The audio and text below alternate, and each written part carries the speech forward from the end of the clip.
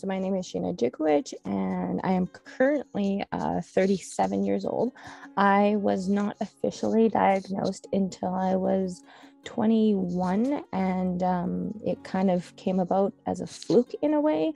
I very sadly flunked out of my first post-secondary experience. The school actually sent me to be tested before I left so that they would have documentation that I had learning disabilities.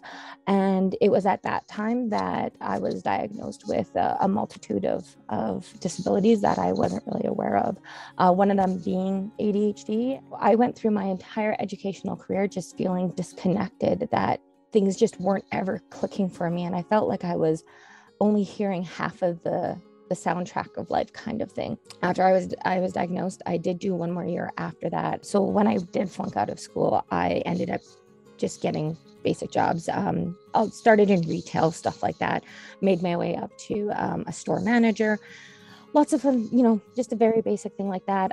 Stumbled into the career path of security, and I actually did that for a decade. It wasn't until I had an altercation at work that actually threatened my life that I realized there's something more to life than this. I still think a lot of misconceptions are about ADHD. It's not just a learning disability in the classroom. It's a life neurological brain difference. I made so many mistakes as a child, interrupting. Keeping friendships was nearly impossible. Keeping a friend's secret was almost like asking me to climb Mount Everest. So lost a lot of friendships, was picked on and bullied a lot just because of how I was acting. Once I graduated from my post-secondary, which I got a degree in business.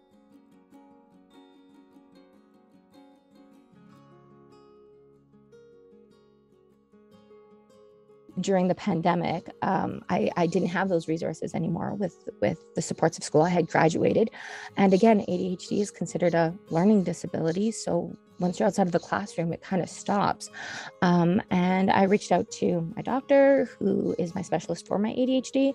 And he had an advertisement of CADDAC in his office. And I just snapped a picture, started downloading the free PDFs and signing up for this webinar and this. And it just led me to the adult coaching classes, and they were phenomenal. I don't know. It was not even bringing up a new chapter. It was giving me a new book that I could start with. I had a million brilliant ideas running in my head why I couldn't get out of bed and actually do any of them. There was no explanation as to, oh yeah, people with ADHD have impulsivity.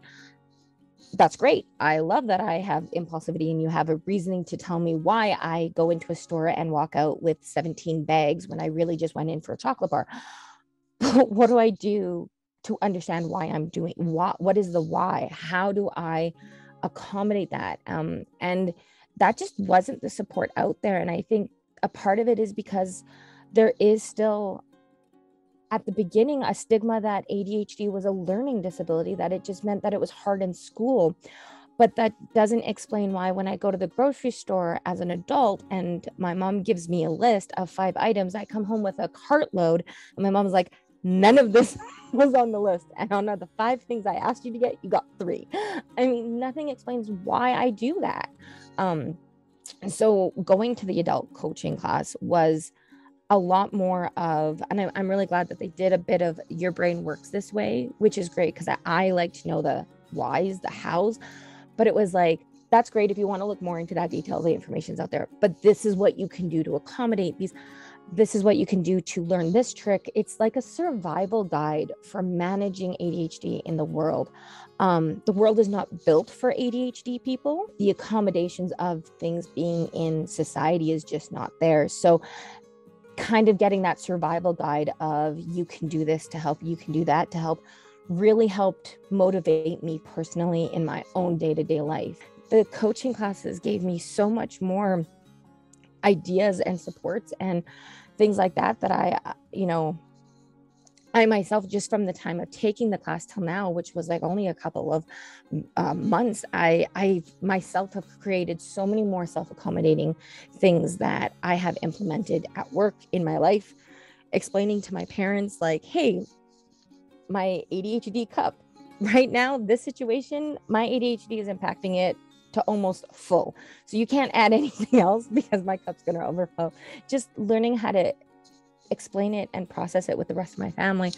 I mean, there's no other better way to explain it except it became like a survival guide of how to navigate my ADHD with a non-ADHD world.